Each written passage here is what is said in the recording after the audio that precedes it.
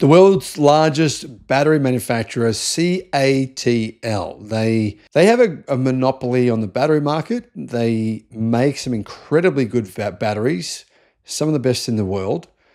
Tesla use them. Many car manufacturers use them. What this means is within the next 12 months, these batteries could be in your electric car. And you would want them to be, because CATL's battery breakthrough has doubled lithium metal battery lifespan. Now, these are incredibly high energy density batteries with an energy density of more than 500 watts per kilogram. That is crazy. I mean, put it this way, right? If you took your, let's say, a Tesla Model 3 or a BYD Seal, you put these batteries in, let's say you put a 70 kilowatt hour battery in a Model 3 or a BYD Seal, not very big, smaller than what the existing batteries in the BYD Seal, you'd be looking at an easy 1,000 kilometers or 600 miles of range. No question, you'd be looking at that kind of range. This is the next big deal from CATL, and this is really serious news. This is not one of my videos where I'm talking about something that could happen in the future. This is something that actually will happen. Hello, my friends. Welcome to the channel. I'm Sam Evans. You're watching the Electric Viking. If you want to see my full video with Sandy Munro, where he talks about some really cool stuff, I believe he's the most influential engineer on the entire global automotive industry over the past decade. And I reveal why I think that's the case in that video. Then just click on the link in the description below and become a YouTube member, and it'll help me support the channel.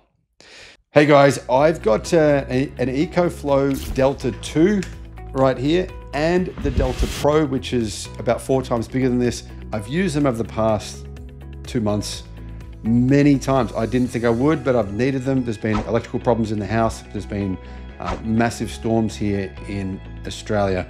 They've been absolutely, for me, game-changing, life-saving, up to 45% off sale. I'll put a link in the description, and I think that's on for the next 3 weeks. So click on that link. You can take advantage and get one of these batteries for a really good price. Chinese battery giant CATL says that they've made a breakthrough in lithium metal batteries through quantitative mapping. The company said this takes them into previously uncharted territory in terms of electrolyte strategy, and the research will pay massive dividends to the entire global automotive industry. CATL said the breakthrough will enable lithium metal batteries to have both a high energy density and a long cycle life. How long is the cycle life? Well, the prototype lasted 483 cycles and could be incorporated into state-of-the-art designs to achieve an energy density of over 500 watts per kilogram. This is just a prototype. To put that number into perspective, solid-state batteries from Stellantis and Factorial have an energy density of 375 watt-hours per kilogram, about double the lithium iron phosphate batteries that we're seeing. The new BYD Blade battery, the new version, Geely's Golden Brick battery, CATL's their best lithium iron phosphate batteries. It has about those solid-state batteries are about double the energy density. But CATL's new lithium metal battery has triple the energy density. So that's staggering. It means this lithium metal battery will have 33% higher energy density than solid-state batteries from 2 of the biggest solid-state battery companies in the world. CATL says lithium metal batteries are widely regarded as the next generation battery system thanks to their intrinsically high energy density, especially for very high-end power applications such as long-range electric cars, potentially supercars, race cars, potentially, and more importantly, in my opinion, electric aviation, making flying airplanes. This makes it very, very real. The company said, though, that the trade-off is a short battery life cycle, and they're not yet commercially viable.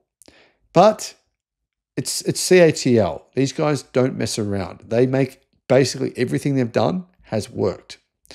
To help solve the problem, CATL have developed and refined a suite of analytical techniques to track the evolution of active lithium and each electrolyte component throughout the battery's life cycle.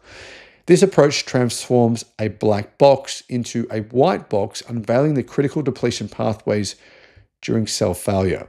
Basically, they're figuring out why cells fail. Previous assumptions pointed the finger at solvent breakdown, dead lithium accumulation, or solvation environment disruption. The dominant cause of cell failure is actually the continuous consumption of the electrolyte salt LiFSI. 71% is consumed by the time the battery dies, and the firm says this shows there needs to be a focus on electrolyte durability as a critical factor for sustained performance. But basically, CATL are saying they've discovered the solution. And as you can imagine, they'll simply run this through artificial intelligence, and it will come up with the algorithm needed to change the electrolyte.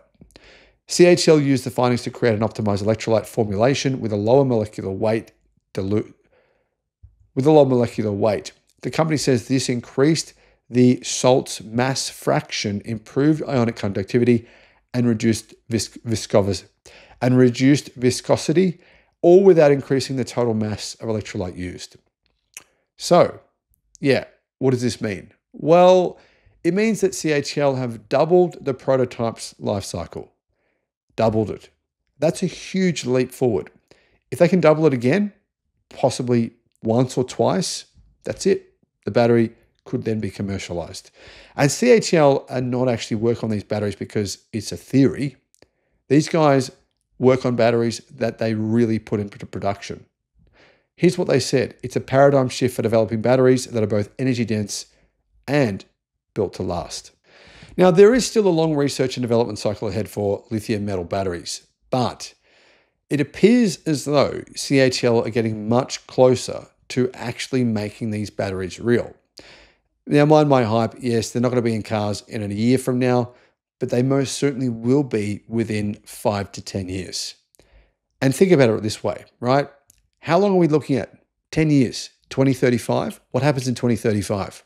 2035 is when bans on internal combustion come into place in Europe and in 15 states in America, plus Canada, plus the UK, plus China is going to be rid of internal combustion by then easily. By 2035, it'll be long gone from China.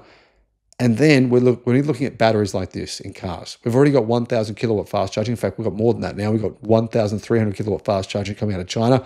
So it's going to be commonplace, extremely commonplace to see electric cars. Most of them will have a minimum of 500 kilowatt fast charging by 2035. Then they're going to have batteries with an energy density of at least 300 watt hours per kilogram, meaning range of EVs will double on average.